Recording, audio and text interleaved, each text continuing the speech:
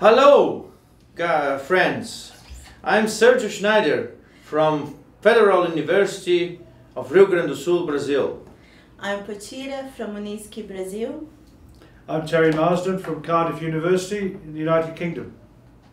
So, dear friends, mates and comrades, we are here today to launch the book Food and Agriculture in Urbanizing Societies, Pathways for a Better Future.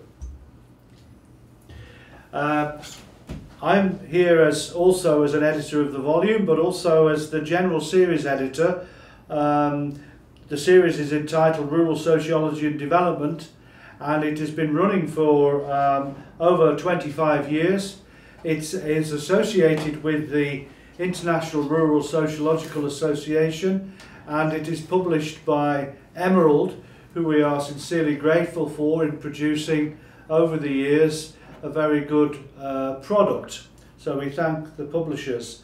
Over the 25 years, the series has produced key volumes on a series of comparative rural sociology and development themes like globalization, labour relations, gender, rural welfare, resource governance, alternative food movements, and most recently family farming and sustainable innovation. The books are extremely widely read by scholars across the world. It is a global international series, and it's a great pleasure that we've got this latest volume to which we're now launching. Yes, thanks Terry, and dear colleagues, this book has a focus on issues of agriculture and food. We dedicate the book to our dear colleague Flaminia Ventura. The book has contributions from different countries like the UK, like Canada, like Italy, Brazil itself, and South Africa and Argentina.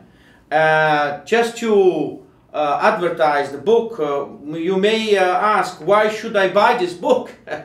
The contribution of this book addresses major challenges for our societies in this post-COVID period that we are living. The context is very tough, and matters related to food, energy and environment become more and more challenging. So this is what the book is focusing on, and it's a word for urban planners and also people that work with rural development worldwide. So we have 9 chapters from different scholars worldwide.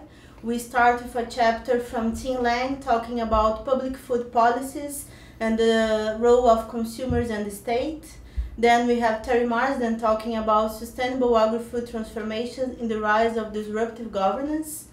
We have a chapter from Evan Bowness, Hannah Wittman and colleagues talking about food sovereignty and urbanizing a risky world. The role of business and sustainable development from Jacobo and Gianluca Brunori. Then we have a chapter from Sergio talking about rural-urban relationships and through territorial markets. The Marc Wegerif contribution is about food security in South Africa after COVID-19. I have an article with Fernanda Vasconcelos talking about the role of civil society in sustainable food systems. And we close with an article from Javier Couretot, Graciela Ottmann and Antonio Lattuca talking about the urban agriculture in Rosario, Argentina. So the book is available at Amazon, so you can easily find it. And we hope the book can be well read across the community of scholars of rural sociology and rural development. So thank you very much. Bye-bye. Bye-bye. Thank you.